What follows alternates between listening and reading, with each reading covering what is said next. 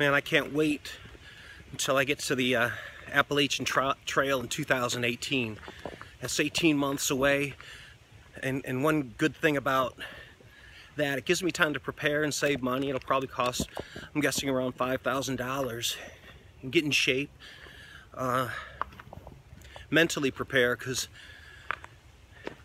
there's some tough times. It's all the hikers say there's really tough parts, so I don't want to take it too lightly. But by having 18 months away, it gives me something to anticipate and really look forward to, and it's given me like a new energy. It's resuscitated my soul. It's like soul CPR, just thinking about it. And training, I mean, what a joy to come out here, and you know, this is how I prepare. It's not like I'm studying for a test or doing something like that.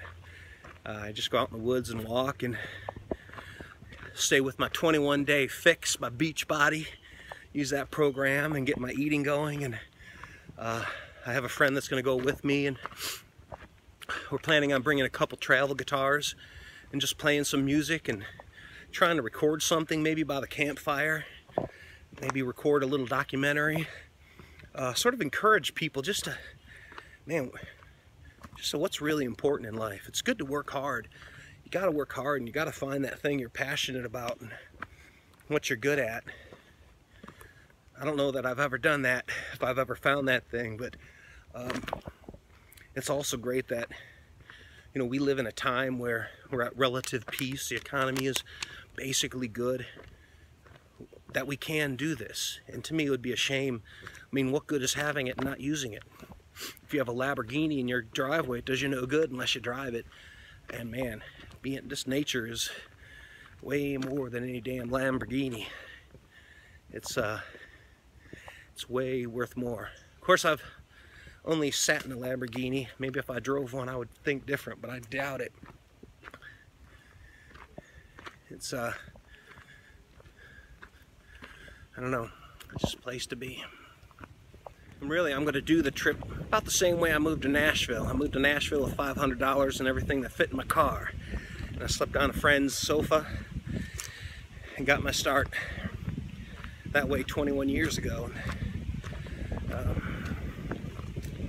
So I'm probably going to sell most of my stuff, maybe store my some music stuff and a few things that are important. And I thought, geez, when I get to the top of Canton Mountain after 2,200 miles, I'll just jump, because my life may never be that good. But I think deciding to walk the trail is a jump. It's a leap of faith, and I think it's going to change me. A friend that did it 2 years ago said that after 2 months being out in the woods, it just changes you. It's life-changing. You'll never be the same. And I'm looking forward to meeting the person I'll become. And it's I don't know, it's like I said, it's just revived my whole outlook on life doing that. It was a scary thing to do because I'm comfortable now. I have a couple small businesses and I don't really have to work that hard, but there's just not a lot of passion. And you know, I do take comfort in eating too much food and sitting around and bitching about politics and a lot of things that I don't have no control over. Politics, I don't have no control over what the government does. I need to, you know, always focus on what I do have control of. You know, my attitude and my weight and my health and my joy in life. And you know, I could spend my whole life bitching about things that I can do nothing about, and that doesn't work for me. I've tried that before. It's a dead-end road. So I love having the freedom. I mean, I have a little one-bedroom apartment. I have steel racks in my living room and a couple steel racks in my bedroom filled with eBay stuff. My van is 19 years old. Just put a new water pump and fuel pump in it. You know, that's what happens to old vans. And but this is what I want. I got my time. I got my time. And that's what life is made out of. And You know, there's no 401k or retirement fund, and I'll have to work, you know, till the day I die. I don't care. I mean, that's fine.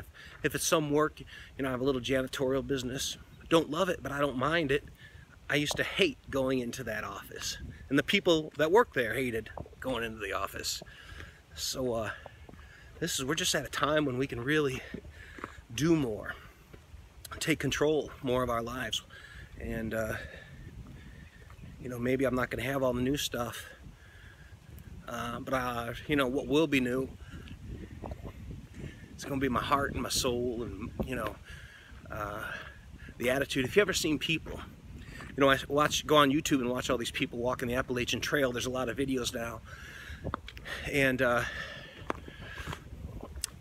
you can see a lot of the young people have that sparkle in their eyes. And when I'm out in the world, a lot of the older people lost that sparkle. And you know, how much is that worth? How much is having that? And I think you know what I mean.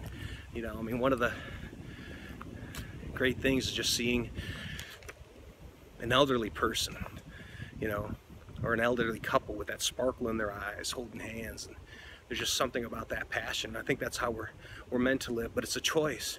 And it's a tough choice to make sometimes because fear gets in the way. We got to overcome the fear with gratitude and love. You can do it. I did, and I'm still trying, still working on it.